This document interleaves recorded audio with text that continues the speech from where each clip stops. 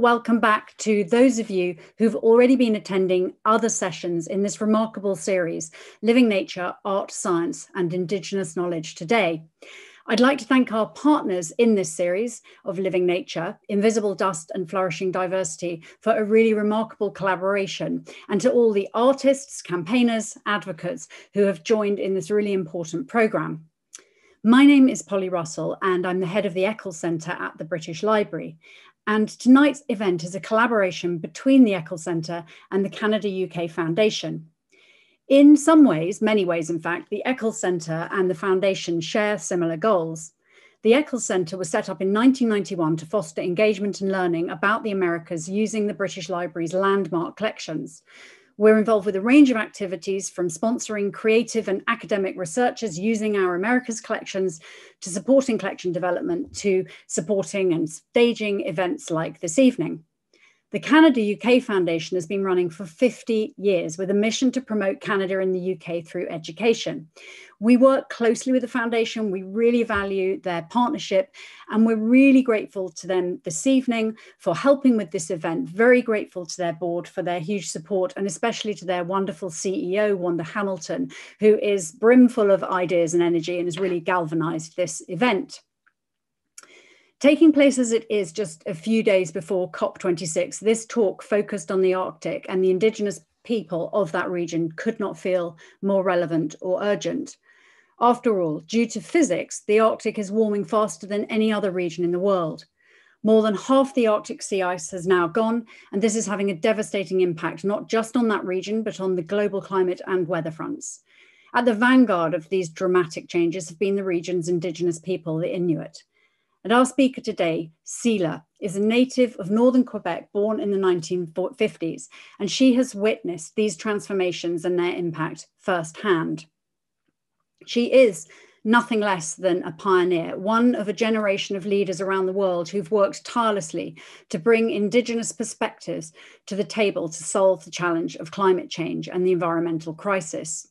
Sheila's determination has moved thousands from young climate advocates to global leaders to understand the Arctic and what it means for our shared future. She's the author of a biography, which I did have by me just a moment ago, but I'll hold up in a minute. Oh, here it is. She is the author of a wonderful biography called The Right to be Cold, a book which is as personal as it is political, detailing her life in Canada's north and the devastating impact of climate change on Inuit communities and ways of life. Reading it made me hungry because she describes what she describes as country food is incredibly tantalizing, but it also made me angry, sad, and engaged. It details the extraordinary tenacity, diplomacy, intelligence, and open-heartedness Sheila has deployed over the years in incredibly intricate, frustrating, challenging, sometimes very tedious negotiations of campaigning. I really do recommend it to everyone. It's a riveting read. Now, I'm not going to read out all of Sheila's many achievements and accolades because we'd never actually get to hear from her, but I want to mention a few because I really want to drum home just how exciting and what a privilege it is to have her here with us tonight.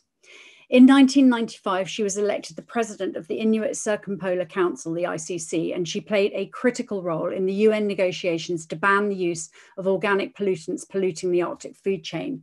Reading about the details of that in The Right to be Cold was really eye-opening, quite an extraordinary amount of campaigning. As the chair of the ICC, representing 165,000 Inuit people living in Canada, Alaska, USA, Greenland and Russia, she launched a legal petition to the Inter-American Commission on Human Rights, linking the impacts of climate change to human rights, a first of its kind, I believe. And in 2007, she was nominated for a Nobel Peace Prize. I'm not going to say more, there are many more accolades, but I will now, I'm going to want to press on to our questions. But before I start to talk to Sheila, I want to mention two more things quickly. I'd like to thank Students on Ice who are joining us today from locations around the world. Students on Ice is a fantastic Canadian charity that leads expeditions to the Arctic and Antarctic for high school students and university students in order to provide opportunities for young people, educators and scientists to help build a more sustainable future. And I am thrilled to say that Sheila and I will be joined in conversation by one of Student on Ice's student advocates, Ashley Cummings, in about 30 minutes. Ashley is a proud Inuk youth from Nunavut. She's studying Indigenous governance at Yukon University and is a leading voice for climate advocacy.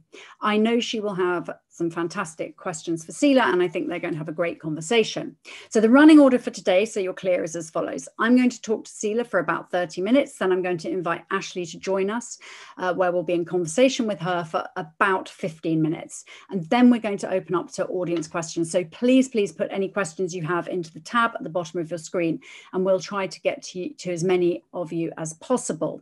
And after this event, please do stay on for the session after, where you'll be able to listen to a panel of listeners listening to Minari Ushigua, a political and ceremonial leader and healer from the Sapara people of the Ecuadorian Amazon rainforest, which promises to be a very valuable end to this fabulous festival. So now over to you, Sheila. Thank you so much for joining us. It's just wonderful to have you here in sort of virtually in London at the British Library, as it were. And I wanted to start by thinking about your book, The Right to be Cold, where you say, like generations of Inuit, I bonded with the ice and snow. And I wondered if you could, for those of us that have never been to the Arctic and have only a sort of hazy idea of it, describe perhaps the physical and the cultural world that you were born into. Mm-hmm. Well, first of all, thank you for having me here. It's a pleasure to be speaking to everybody out there in London and beyond, I would think.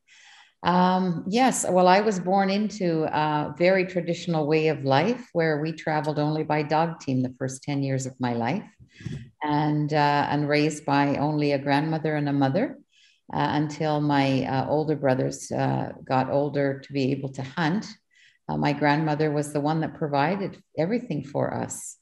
So yeah, very humble beginnings where we traveled and hunted and fished. And again, as I say, traveling only by dog team. So getting to connect and bond with nature was very natural for us. We were outside all the time, and we were family and we were community. But my family was mainly in, one of the rare families that were staying within the Hudson's Bay Company post of what we called Old Fort Chimo. That's where I was born, where most Inuit families were still out in outposts, what we call outpost camps, living out in completely out on the land, in tents in the summer, and illuvigaks, which are igloos to you, illuvigaks for us, out on the land. And so I was born into the world where we were still living extremely traditionally. And the bonding that happened with our hunting culture was just quite amazing. So my earliest memories was being on top of the hamutik, where we have a box for younger children to sit in. And I would be in there being the youngest of the family, traveling and hearing the crunch and the sounds of the dogs as my brothers led them to where we were going to go fishing or hunting. So yeah, that was my early memories and humble beginnings in Old Fort Chimo. That's a wonderful description, Sheila. And when I was reading your biography, I was really struck by the descriptions of how much life there was in the Arctic.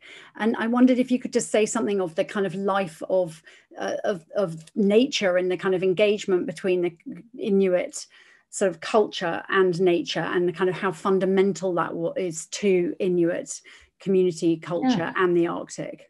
And it still is. I mean, we're still a hunting, fishing, gathering people. Every day, you look out the window and you see somebody packing up their snowmobiles or their canoes or their boats, ready to go. So even if we have 9 to 5 jobs today, every spare moment really is about going out on the land in some way. So that's what it was all about, and that's what we did. And there was a real sense of community to all of that as well, because our culture is a very sharing culture.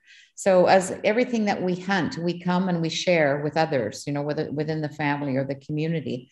And the importance of a hunting culture is not well understood by many.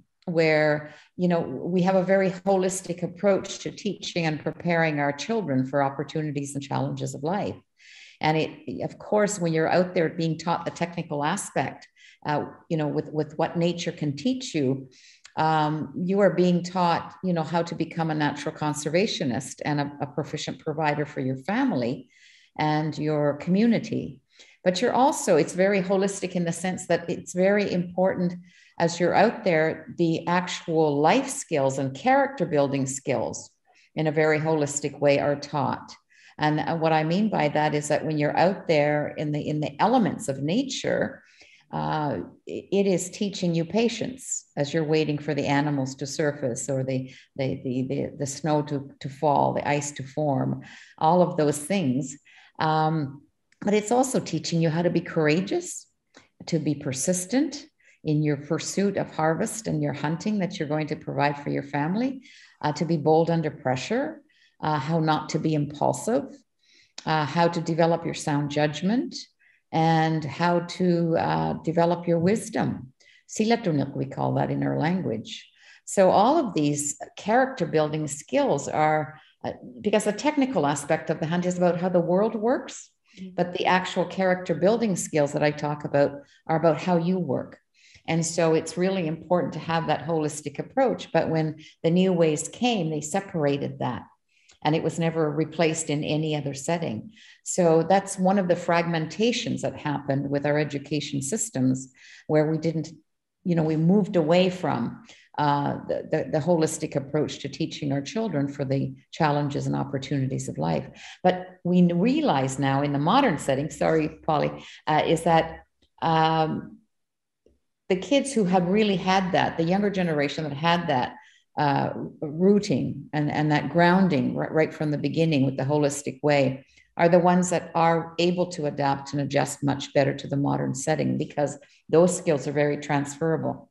It isn't about either or. Those life skills, they build resiliency and they build coping skills, are very, very not only required, but they are transferable to the modern setting to be able to combat the modern stressors of the day.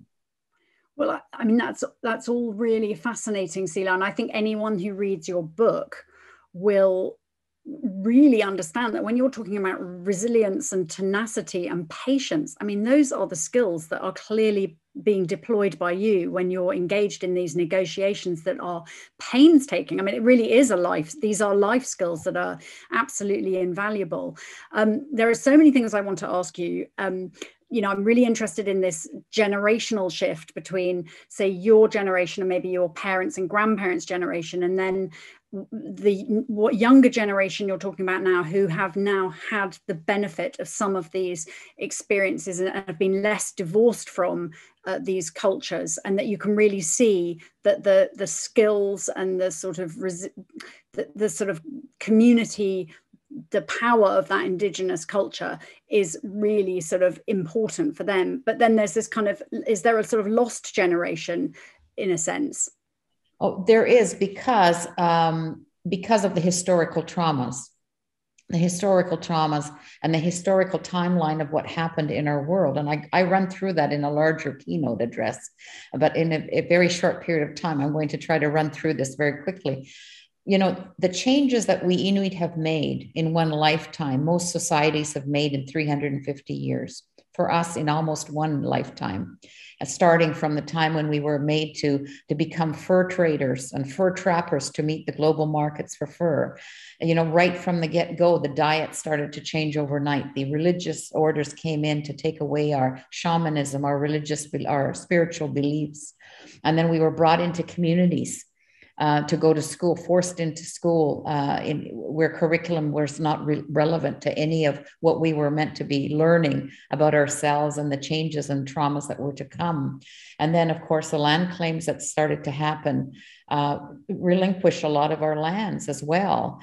Even though we got new institutions at play, it still didn't do what it was supposed to do. The abuses that started to happen from those people from authority, of sexual and physical abuses, the animal rights movement that came in and really demolished the traditional or the transitioning culture that we were in, where we were using the byproduct of our marine mammal hunting to be able to provide for our families.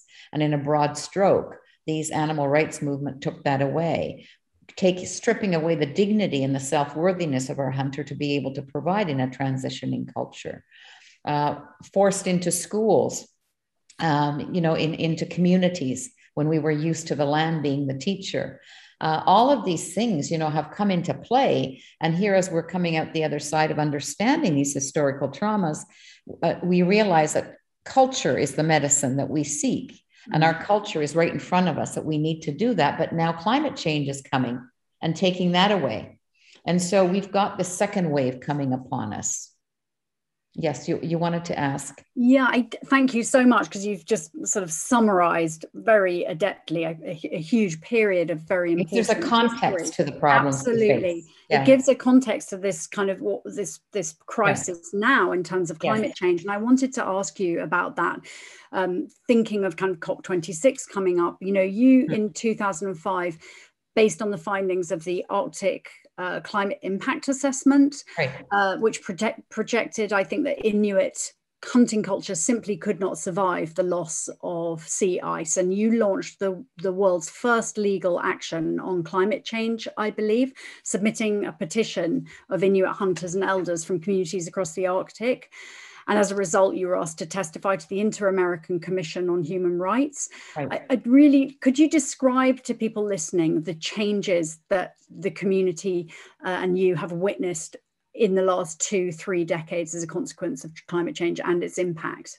Yes, and anyone can link up into earthjustice.org and link into that Inuit petition where the hunters' voices are in every one of those rights that we were defending.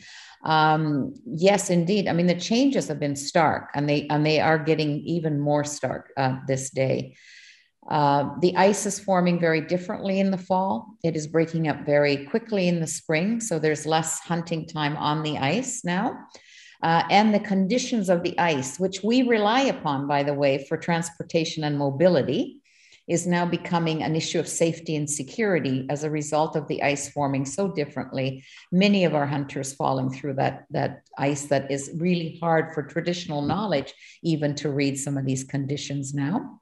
The coastal erosion is happening all over the Arctic, more so in the western part, more so in Alaska, where we Inuit live, but it is happening. The permafrost is melting so quickly that, you've got what we call drunken trees that are falling because of that. But in other areas, like in my area, you've got trees that are becoming so high and so lush because of the roots that are now, getting more nutrition because of permafrost melt. You've got the beach slumping that is happening, the coastal erosion, as I mentioned. And you've got houses that are buckling inward as a result of permafrost and having to be moved. We've got that in my region in Nunavik, that the runways even that buckle even more so now and having to be repaved because of that. There are new insects that come into play, insects, birds, and fish that we don't have names for.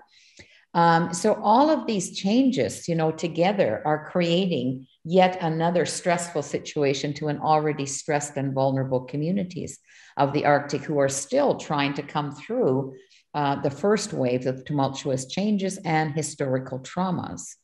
And the historical traumas that really have impacted very much the spirit of the people, and the oppression, the suppression of colonialism approaches and programs such as residential schools. I mean, I went to 3 years of residential school myself. I was sent away at the age of 10 and was away for 8 years in total. And 3 of those years were in Churchill, Manitoba at a residential setting with 200 fellow Inuit kids. So, these are the historical traumas that I'm talking about. And in the book, of course, I chronicle the dog slaughters that we rely upon that were killed off, 20,000 of them. People that were in authority at the time still deny that, but it's very evident that this happened. The hunters have testimonies of all that. And so, we're coming from a really remarkable, ingenious, strong culture to be able to not just survive the environment that we live in, one of the harshest in the world, but we have thrived in it, and we actually thrive in it still. The colder it is, the better often, you know? So yeah, all of these historical things are big challenges for us to this day. And we are a hunting people, and we still teach our children what the land is so good at teaching. So can I ask you, Sheila, you're talking about these real waves of huge change that are have impacted and are impacting on your community. But I'm just thinking, so many people, and I guess many people listening today, are based in cities. They're living in cities all over the world. And I just want to ask you, what is the right way for climate activists and for scientists, the scientific community, to help people who don't know the Arctic, who've never visited, who don't have a connection there, to really understand, sort of lay people, to really understand the importance of the Arctic regions for all of our futures? What do we need to understand, and what should they be doing, do you think? Well, I often say, and I say this to and I said it again this morning to these young people at a college here in Montreal, once you know this information, from a very human perspective, don't become on the crusade to save us, because that is at the very root of the problem of the missionaries who came that has not had a good history from ourselves, So don't repeat that history, whatever you do. But what you need to do is look at yourself, your approaches, your attitudes towards these. And I often say now, it's personal transformation that is going to be the real kickstart to how we change our approaches to Indigenous issues and our environment and our common humanity. How do we bring everybody together to that? And it is about personal transformation. It really starts there. And if I may, I just want to be able to say to you this quote that makes so much difference for me in my life. And I say this to everyone now: personal transformation can and does have global effects. As we go, so goes the world, for the world is us. The revolution that will save the world is ultimately a personal one. And I really think this is true, because people say, well, what can I do? Well, change your perspective, your attitude, and the way in which you do things in your life, and you will emit a change all around you. You will make that shift first with yourself, and you will shift that out to the outer world in all that you do as a parent, or in the work that you do, in the leadership that you're in, whatever it is, it starts with self, and you move that out to the outer world. And because really that's what it comes down to. You may think that's simplistic, it's got to be political, it's got to be academic, it's got to be all these things. But in reality, it's about us as parents, as individuals, that will make that shift. Governments are very slow to make changes. I'm not going to throw the baby out with the bathwater here, but we do need to take that leadership role within ourselves, within our families, our community, our municipality, our province, our country. And I know that there's a movement of civil society. There's a movement of youth now around the world, including our own and many others around the world, that are starting that and saying it's time to take action. And not to be caught up in the political rhetoric and trying to figure out, to connect put the dot on the I and cross the T's in these conventions that often have no heartbeat to them whatsoever. There's no real human eye. And I've been to many of these COP meetings, and I know that you're in there with 20,000, 30,000 people. Indigenous people have these side events, but they're not part of the real true negotiations that are ongoing. The voices never get to be heard within the big plenary sessions where they need to be heard. So things have to change there too, of course. But at the same time, it starts with us. And it's not to save us, but learn about what these issues are so that you, in the world that you live in, can start to make those changes on a daily basis yourselves. And it's not just up to us as Indigenous peoples to be teaching you, but if you know this and you get it, teach each other, spread the word, teach each other. It's not just our responsibility. Well, that really leads on to a question I wanted to ask. I read an article recently, just came out by the journalist Gwen Dyer, and the piece was, I think sort of fundamentally quite pessimistic, and I'd love to know your view on it, because he made the argument that the likelihood of COP26 delivering is really small, because he said that most people are not at what he described as the necessary pain threshold yet. And he meant that most people's lives have not been directly impacted yet by climate change. Now, clearly, Indigenous people, Inuit people, have been absolutely directly impacted. It's shaping lives. I wanted your reflections on that, about the extent to which, are we going to have to wait for the rest of the world to catch up? Obviously, there isn't time to do that. And what do we do to kind of help speed up that kind of recognition, ideally so that not everyone has to go through a pain threshold, I thought. But perhaps you could reflect on that. Well, I think there's quite a lot of truth to what I didn't read through but just from hearing you say that, I think there's a lot of truth to that. Because, I was busier than ever before COVID hit. Because people's lives, people were starting to, 20 years ago, I'd say, we're the early warning. The Arctic's the early warning. It's the health barometer for the planet. It's only a matter of time. Other people far away from the Arctic are going to be impacted in the way that we are being impacted, and living states of emergencies with food insecurity and poverty and all of the things, that historical traumas and colonialism has done to us. And so I said, it's only a matter of time. Well, that time has come some time now, because I got busier than ever before COVID hit, where I was in very high demand, because people started to understand that Arctic connection, because their own livelihoods were being negatively impacted by the erratic, events of the atmosphere, whether it's droughts or fires or hurricanes, tornadoes, and so they started to want to know, whether it was in their work or the initiatives or the programs they were working on, what is that Arctic connection? Because the Arctic is the cooling system, the air conditioner for the planet. It's breaking down and creating that havoc everywhere else in the world. That's the connection. And 25 years ago, I'd say, if you protect the Arctic, you save the planet. That's the connection. And so people are starting to understand these issues now. But, science alone hasn't been able to change the hearts of people. It takes that pain threshold, I guess, as Gwen was saying, for people to actually see that they are being negatively impacted by the inactions of politicians and economists and so on. So that's why I say, bring it out of those realms and bring it back to the human perspective, the human dimension, human rights, because that's where it matters. And that's where we can shift the way in which we do things, treat one another. And even scientists are starting. Gus Speth, I quote him, when he says, if you give me 1 second, if I can use this quote, because it's really important. He says this, he's a great scientist from the US. I used to think that top environmental problems were biodiversity loss, environmental collapse, and climate change. I thought that with 30 years of good science, we could address these problems, but I was wrong, he said. The top environmental problems are selfishness, greed, and apathy. And to deal with this, we need a spiritual transformation. And we scientists don't know how to do that. So everyone is starting to think in those, and not everyone. There's a movement now starting to think in those terms. If it's not science, if it's not economy, it's not politics, it's not academia, then where do we go? Well, we go here.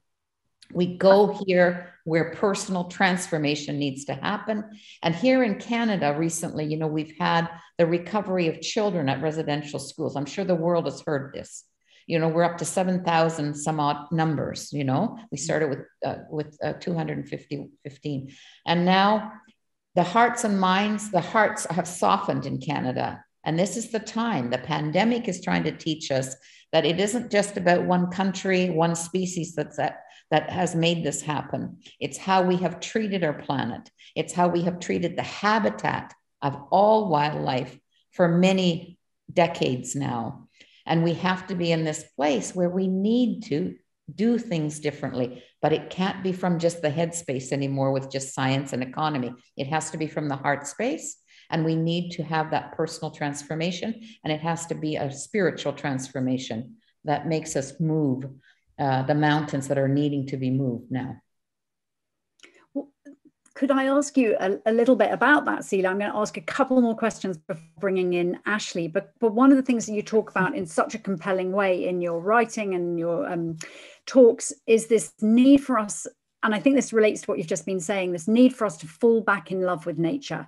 Mm-hmm. And I would love to know what you think that educators, parents, citizens, what we all can do to ensure that this happens, to ensure that generations now and in the future fall back in love with nature. How do we do that?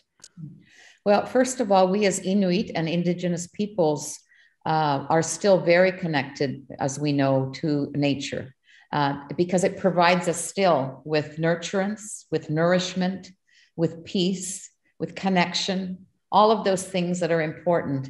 And so we protect what we love because it is a giving planet that has given to us, and it continues to give us. And we are grateful each time we harvest and hunt. People seem to misunderstand the hunting culture as though it were killing animals in a way that we don't understand it to be that. For us, when we have blood on the ice, it's not confirmation of death, it's affirmation of life. And it's a giving planet that gives to us the nourishment we need to survive and thrive. And many people haven't come to understand that. So we protect what we love. I go back to that.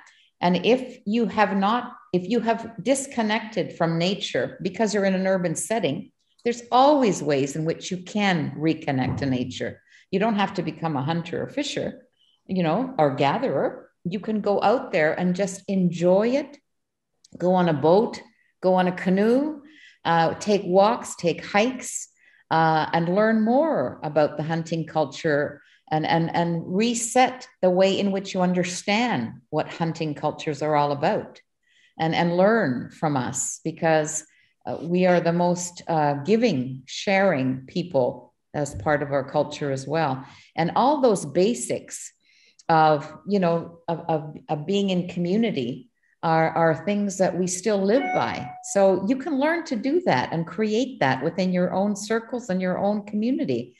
Because I think technology has been wonders for many things, but it also has really created that divide even further in terms of being able to connect at this level, the heart level. We connect this way, but not so much the heart level and the understanding of one another.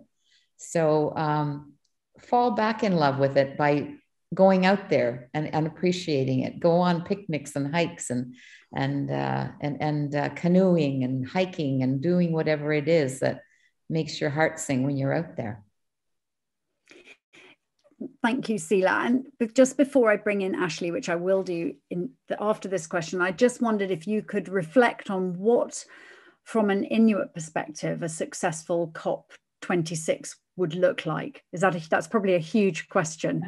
Well, huge in the sense that it should have been done how many years ago? When I launched that Inter-American Commission petition to the Inter-American Commission, I mean, we planned that and we launched it in 2005. Like, how many years are we going back then? It's how long has it taken for people to really get this in terms of how urgent those matters are? We have been signaling that, for 20 some odd years. And yet, I remember going to COP meetings and the language of the context of the convention itself, we would be able to inject, the issue of human rights into it, but they would put it into the preambular language in kind of a weakened way, rather than the context, the actual context of, or the text of the actual convention itself. And then the following year, they would have taken those language out and we'd be like a few steps backwards again. And it just goes on and on and on. And that's what I mean, is that if you go in as a technocrat, it's not going to do anything to create that sense of urgency from a heart space. And so I sometimes question, and I may be throwing everything out here, I often question if the COP meetings are now obsolete. Is that the way to go? Is that how really that the world is really going to address these issues? I think we've got to ask some serious questions about that. And I think for me, the work that I'm being asked, at all fronts now to get involved in certain initiatives. And until I feel that there's a values aligned with my values and what I want to do and how the approach that I take to these issues from a very human perspective, from a spiritual perspective, I don't really get involved because it becomes too bureaucratic. And when you're working from that headspace and just in the bureaucracy of it, the language of the text, that they're fighting over, how are we going to ever move forward on really making a shift and a change? So the POPs treaty work, as you read, changed the course of that being from a chemical and environmental story to one of human health of people who rely upon the marine mammals that were being poisoned. And that's the shift that happened there, was to humanize it to that extent. And to have people picture Inuit women having to think twice about nursing their babies as a result of toxins. And so when you put that, a relatable messaging narrative, I find that it really does shift things from the head to the heart. And that's what we have to continue to do, whether it's with civil society, with organizations, with this event, with whatever, to change the minds and the hearts of people in particularly, to one where we need to act on this, but from a heart space. So maybe this is the perfect point, Sheila, to invite Ashley to come and join us, because Ashley is a climate advocate for students on ice and a youth campaigner and working on Indigenous governments at universities. So she is, I suppose, like you, at the sort of vanguard of these issues and thinking about how to enact change and how to connect change with the kind of politics, the personal, the heart, all of these questions. So Ashley, welcome. Thank you so much for joining us. It's wonderful to have you. And you're coming to us from Yukon, that's right. So we have Montreal, Yukon and London on the panel. Ashley, I'm going to hand over to you because I know you have some questions for Sheila. So over to you, Ashley. Thank you. Sheila, I have to say it's a really big honor for me to meet you because I listed you as one of my role models in my graduating yearbook from high school. And I know in this line of work, even with my own advocacy, whether it's mental health or climate change, as I've been lucky to speak a lot to both of those things, there's a lot of emotional labor involved in this advocacy work because it is talking about the problems our people face and talking about the solutions that come with those problems. But do you have any advice for Inuit youth who are doing this same advocacy work for our land and people? Yes, I do understand what you're saying. It really can take its toll because we're up against a lot. But what I try to do in keeping myself safe is simply that: keep yourself safe. In other words, not to become overwhelmed with the larger issues at hand. And as hard as that can be, it's really important to be able to witness yourself as you're going through some of the stressors without becoming the stress. I know, we could do a whole 1 week session together on these things, and perhaps we will do that one day. But certainly it is to keep yourself just a little bit of a buffer from getting, over-identifying with the issues to the extent that your thoughts are taking over the stressors that often happen with caregivers and often happens with those that, are really working on trying to make it a better world for our people. So, again, keep yourself safe and give yourself that buffer so that you don't burn out as you're trying to do this advocacy work so young. Because you've got a lifetime there to go still, and you're beginning that advocacy work, and we need you intact and not burning out so young. Could I just quickly ask you both, as I've got you both here, just your perspectives on the importance of intergenerational work around climate change and the environment, and how those collaborations work and how important they are? Perhaps starting with you, Ashley. I think the intergenerational work is so important, especially like growing up in Pang. I spent a lot of time with my grandparents. That was a lot of my youth, was just being with my grandmother, my Ilugu, while she told me stories of the land, ghost stories, myths, legends, and talking about how important it is to us, and also the names of the land and why that's important too. And growing up, almost every summer we were out camping for weeks at a time. And so it was a lot of important time with my grandparents, my aunties and uncles.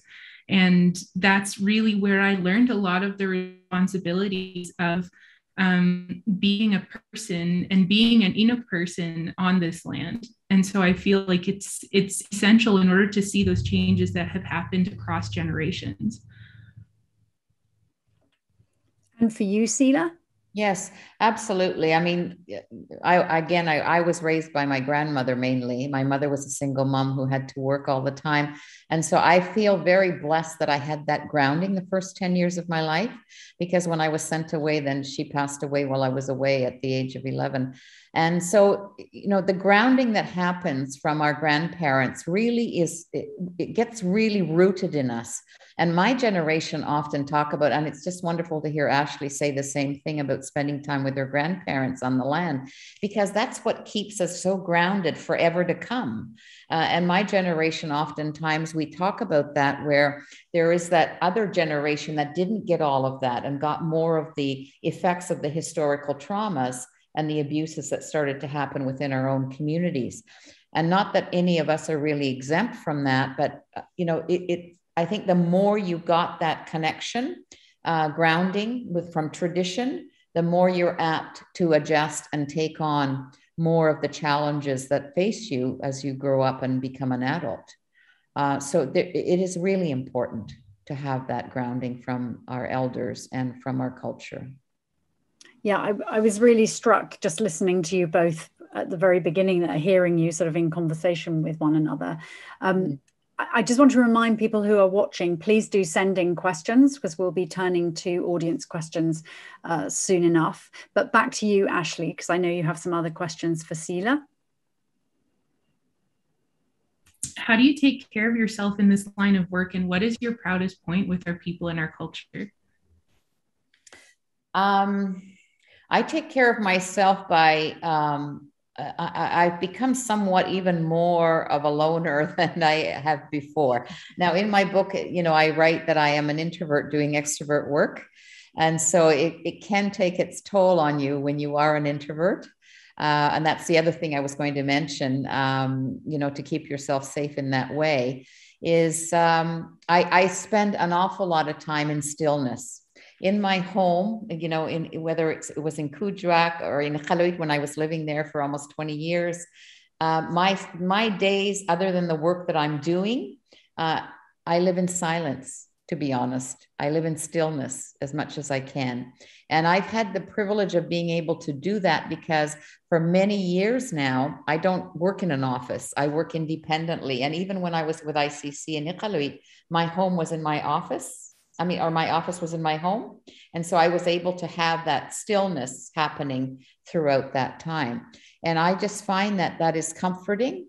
And it also keeps me focused on the issues that I need to focus on and not get distracted by too many things. Now, the problem, I say that, but the problem is that Facebook can become such a distracting social media network. And I am guilty as anyone else in trying to see how everybody's doing, you know, including my family, my community, and so on. So that's one thing that I'm realizing, that I've got to start to like, okay, let's keep that stillness going without, you know, being curious as to how everybody's doing on Facebook.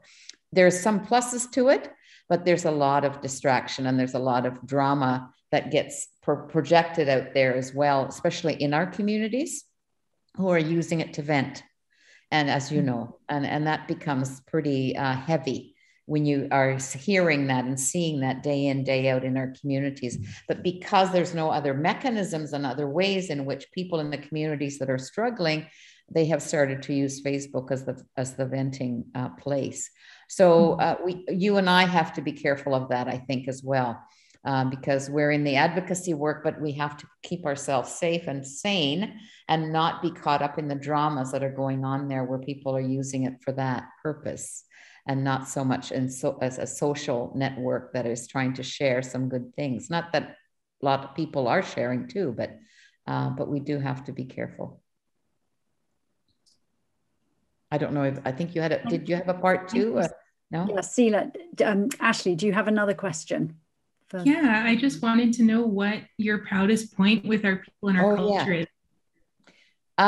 Within my work, did you say, or within? With our people and culture. Well, I think it's really just an ongoing pride I have in being Inuk to begin with. I just find that it's been a gift and a blessing.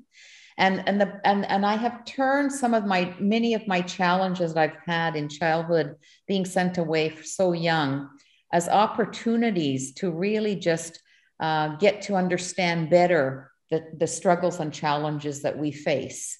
And I think that kind of, perhaps when I was a child and I was trying to understand why things were happening the way they were, why strangers were raising me and preventing me from speaking my language and censoring every letter that I wrote home so that my family would never know that I was struggling, as a child away from home. All of those things today have, I think, led to places where I have been able to go back to writing and go back to advocating and go back to speaking, even if I was terrified as a child to be able to do that in strange settings and families and all of that.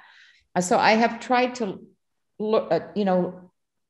change and shift, I think, the way in which those traumas have formed or could have had the potential to do the opposite. And I have used them to do better for the world, for our world, our culture, and to keep protecting it. Because I recall a time before all of these real major challenges were happening. And that's what keeps me going and saying, we can have that again. We can have that time of such a strong and resilient and incredible culture that we come from, and help the world to understand that and emanate that. And have them understand that we have much to teach the world, that we're not just victims to globalization, we're not just victims to commercialization, and that we can offer teachings to a world that has largely lost itself in terms of what sustainability means, because we are still connected to the land and to our way of life that we so love. Thank you so much, Sheila. And Ashley, are you happy for me? I mean, these are wonderful questions, and I know that you and Sheila could be in conversation for hours, days, probably weeks. But are you happy for me do you have any burning question for Sheila? Or are you happy for me to go to audience questions? Because I have some wonderful ones lined up here too. So I just would like them to have an opportunity to speak to you both. Are you happy with that? Absolutely, yes. Okay, so there's a question here from Felix, and I think this would be good for both of you. Perhaps start with Sheila. He said, given that you feel that COP meetings are obsolete, how else should we as individuals or nations best organize to tackle a problem that requires urgent global coordination? Mm-hmm. Well, as I said, I wasn't trying to throw the baby out with the bathwater. I'm just suggesting that perhaps it is because it never gets anywhere. And now here we are going to go into Glasgow with weakened positions, and people backtracking once again. But what I would say is that, there are movements that are happening. I think in spite or despite the governments, governments can be very slow and paralyzing just by the nature of how they're structured and how, leaders may be saying all the right rhetoric for political reasons, but the bureaucrats below them who aren't dependent on being elected stop things right there. The door shuts, and then things don't get done. so there's all kinds of things and reasons why governments can be fairly slow in getting these things done. So I think, again, it's civil society that really has a lot of potential, whether in the work that you do. I was watching the news the other night here in Canada, where there's towns that are starting, not being told what to do or how to do it. And they're just starting. They're starting with community gardens. They're starting with bike paths. They're starting with planting trees. They're starting with little farms, like it just goes on and on. It's that kind of small. You may consider it small, but boy, if small became big, in every country, every state, it can happen in the future. That shift can happen fairly quickly, with or without. I mean, remember the time when the American administration said, we will not sign on to COP. We will not sign on to the UNFCCC, all of these things. And other, the states like California and many others said, well, we are, with or without you, without the federal government, we're going to do it ourselves. And they did, they're doing it.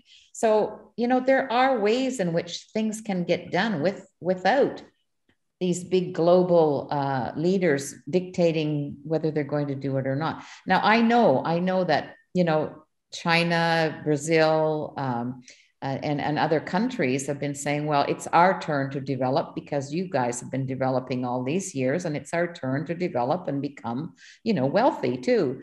Well, I mean, if we can, and then Canada and others say, well, we can't do much without them being on side. But, why would we wait for others, or why would we say, stalling tactics for our own gain, when in reality, our own, as individuals, as in the work that we do in our own countries, could be doing so much. And I mean, we are the people. We are, as I said earlier, as we go, so goes the world. For the world is us.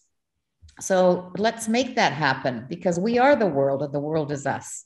And it doesn't have to be about all of these political leaders that are driven by politics that never get very much done. I mean, who hasn't, when you think of, the big changes and shifts that happened in the world, in the history of the world, Rosa Parks, and Nelson Mandela, Martin Luther King, and, many others, First Nations, they are the ones that made big shifts, in the world today that we live by. So we can do it. And Ashley, do you have anything you'd like to add to that wonderful, empowering and hopeful account from Sheila? Absolutely. I feel like I come from a different view, for sure, just with my experience on the Prime Minister of Canada's Youth Council and how exhausting the process can be. And in addition to that, being a young Inuk woman, a lot of what I hear is, oh, you speak so well. You talk white, as some of my cousins will pick on me for.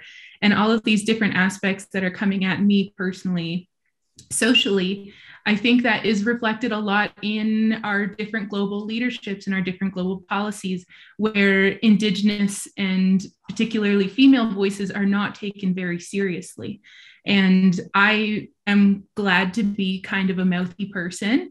And so I can defend myself quite well, but I know that can be so disenchanting for so many other youth and so many other Indigenous people and other women.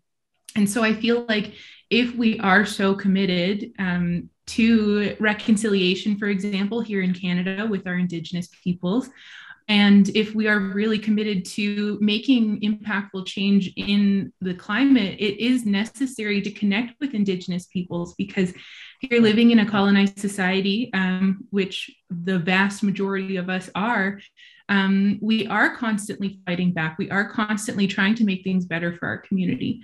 And I think that we just need to make that leap to include more of these voices, more of these people who might be more on the sidelines, because that's where we'll get the deep accounts. It won't be from, downtown Toronto, for example. It's going to be from those who are on coastal regions, those who are in deserts, those who are in these very small areas that, are quite hard to reach. But we just need to make that leap.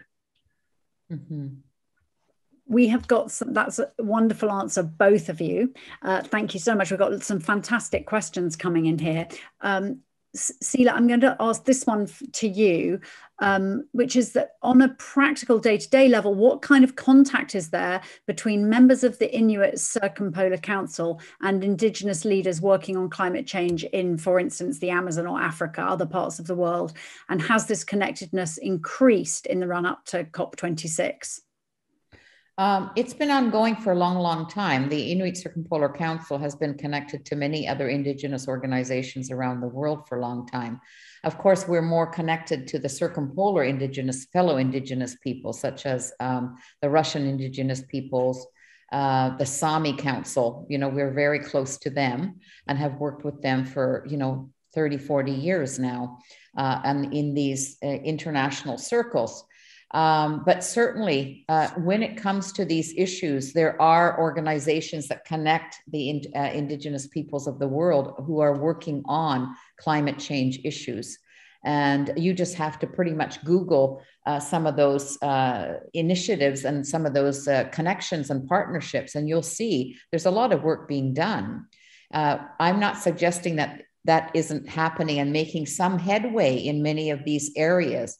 But it's when you go to these COP meetings, then that's where you become quite paralyzed in being able to make a huge difference or a huge impact on them, because many people who are there negotiating with these governments are in very privileged situations, very privileged places where they're not having that, what did you call it? Gwen said pain threshold. Pain threshold. Yeah, so and are very comfortable in the settings that they live in a very privileged world. So it is that the lack of understanding of that of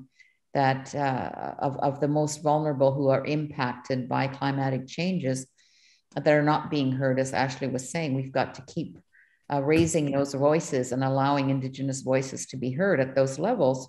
Where they're being heard, and not just side events or side shows of some kind. Yeah.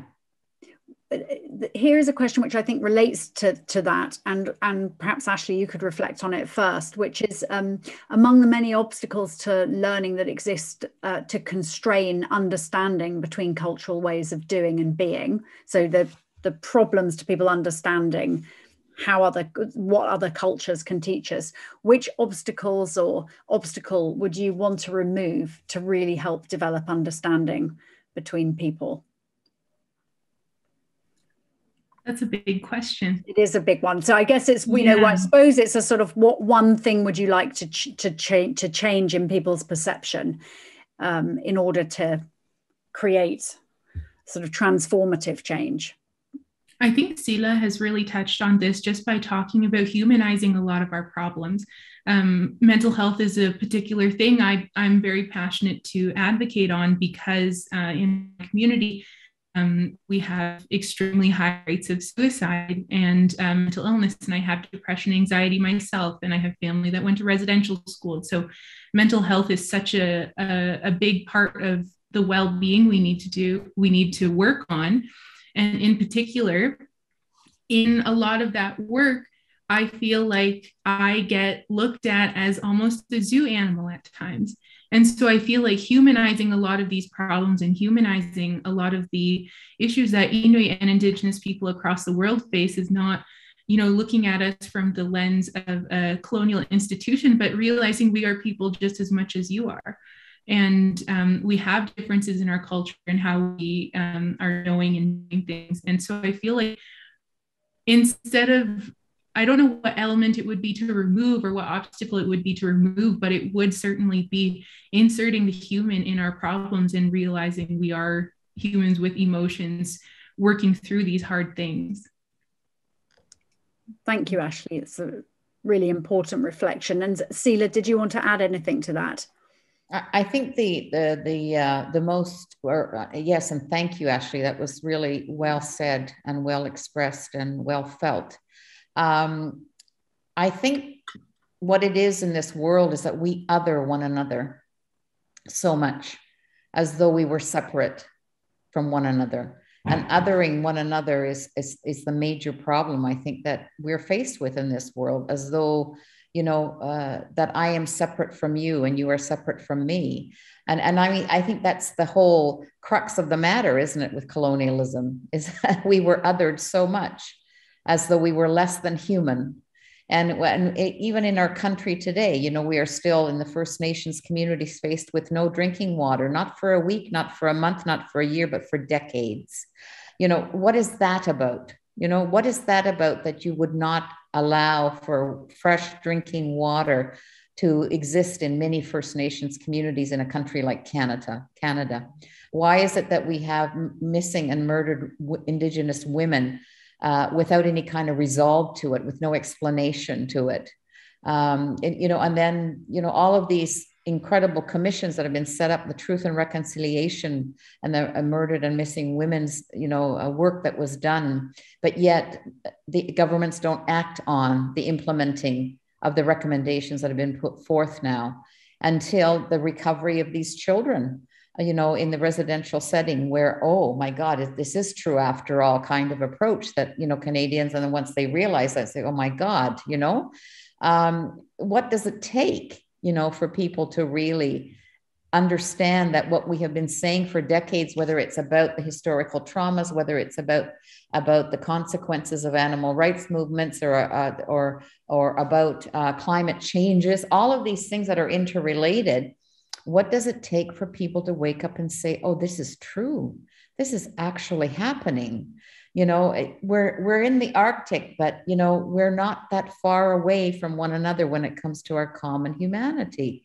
And what happens in the Arctic doesn't stay in the Arctic. It affects and impacts negatively everywhere else in the world, because of the melt that's happening. And how is it that humanity, human beings, have been treated less than human because we are so busy othering one another? And we must stop that. That's for me is the crux of the matter, really, is the fact that we have othered one another as though others were less than human beings. That feels like a really powerful and potent place to end tonight's talk, reluctantly, because I know that we could talk for much longer, and also because I wasn't able to get to many of the wonderful questions that people had asked, so I'm so sorry. I just wanted to read out a quote from the beginning of your book, Sheila, by the poet Louise Bogan, because I think it's so beautiful and it speaks so powerfully to the work that you do and also Ashley is doing. And so I wanted to read it so other people could hear it, but also to pay tribute to you and what you do.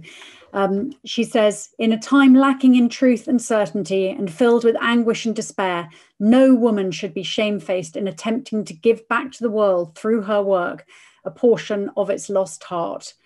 So I wanted to thank you and you both for trying to give back to the world a portion of its lost heart, for the work that you do, for joining us tonight, for not giving up, for sharing with us strategies and ideas, and for reminding us all why it matters so much that we are connected as one world, and that the Arctic matters, the Indigenous people in the Arctic matter, the Indigenous people all over the world matter, and that we're all part of a solution and we need to work together.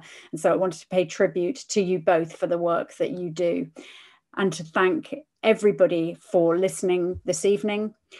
Go forth and make the world a better place, everybody. I want to remind you, you can stay on to this session, and then you could listen to the wonderful Manari Ushigura, a political and ceremonial leader and healer from the Sapara people from the Ecuadorian Amazon rainforest. I'm sure that is going to be absolutely wonderful. But once again, thank you from the British Library, from the Canada UK Foundation. Thank you to Students on Ice, and thank you, Ashley and Sheila, for being inspirations and for sharing your views of the world with us tonight. And thank you, Polly. You've just done a wonderful job of this. Thank you, and for the opportunity.